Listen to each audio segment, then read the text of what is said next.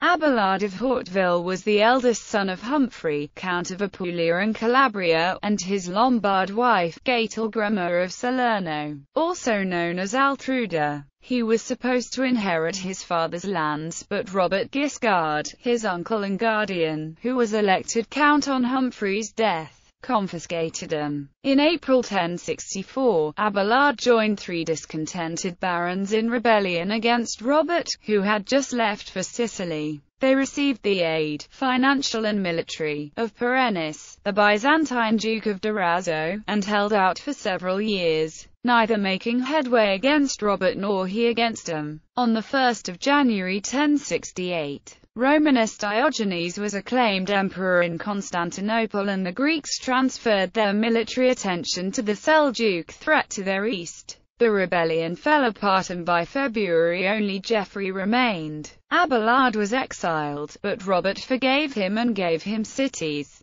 Abelard was again at the head of a revolt later in December 1071. Then, he recruited not only the Byzantines, but his brother Hermann, whose inheritance had also been confiscated by his guardian Guiscard at the same time, and the lords of Giovinazzo and Trana. To their aid came the Prince of Capua, Richard Drengot, and the Prince of Salerno, Gisulf II, both of whom feared the ascendancy of Robert Guiscard. Robert, however, did not leave the siege of Palermo. He preferred to ignore the insurrection, then spreading to Calabria, in favor of speeding up events in Sicily. Palermo fell in 1072 and Robert returned to the peninsula the next year, easily putting down most of the rebels. However, he fell ill at Trana and was taken to Bari, where Sichelgaita, his wife, had the barons proclaim her son Roger Borsa his heir. Abelard was the only baron to dissent from the election of Roger, claiming that he was the rightful heir to the duchy. He rebelled yet again in 1078, with Geoffrey and Peter II of Trana again, and with the support of Jordan, Prince of Capua, Richard's son. A separate peace was made with Jordan, and the rebellion, which was originally very well organized, fell apart in 1079. Abelard was exiled in 1080.